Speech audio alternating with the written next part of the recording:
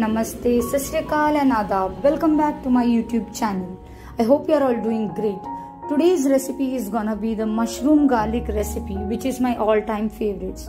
So without wasting much of a time, let's just dive into the video.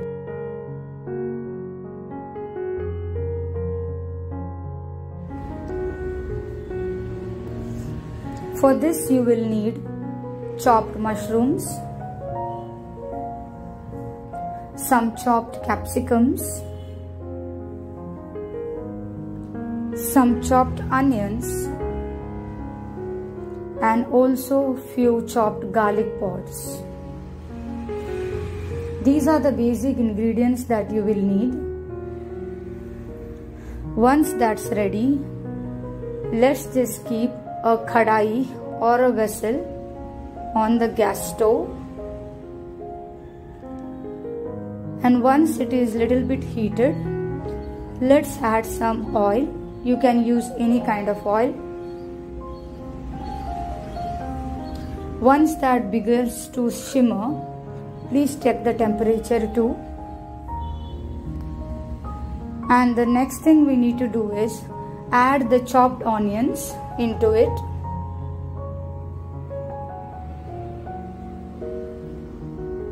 And let it fry a little bit till it becomes golden brown.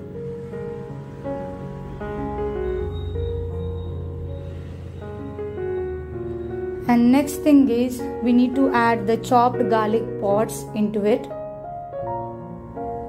and stir a bit. Next thing we need to add the chopped capsicums. The capsicums totally give a different flavor to the whole dish, and we need to stir this too for a while. And next thing we need to add the main ingredient, that is the chopped mushrooms. I have added around 200 grams of mushrooms. And next thing is to add a little bit of salt for taste, and half a teaspoon of garam masala. I love masalas for my dishes.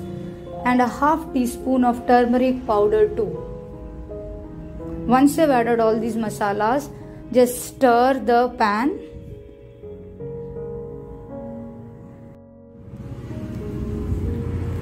Let all the masalas get absorbed into the mushroom. You can also add a little bit of warm water so that the mushrooms, capsicums and all doesn't stick to your kadai. Little bit of water is enough.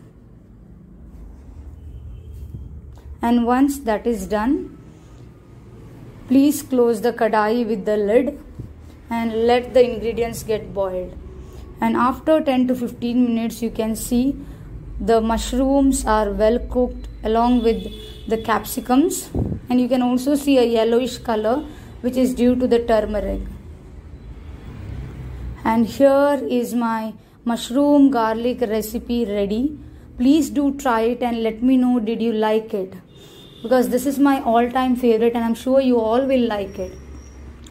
So if you have liked my today's video, do give it a thumbs up, and also like, share and also comment in the video, because it means a lot. And I'm also thankful for those who have done it. And also subscribe to my channel if you haven't already. I'll see you in my next video. Till then, stay safe, stay connected, and peace out.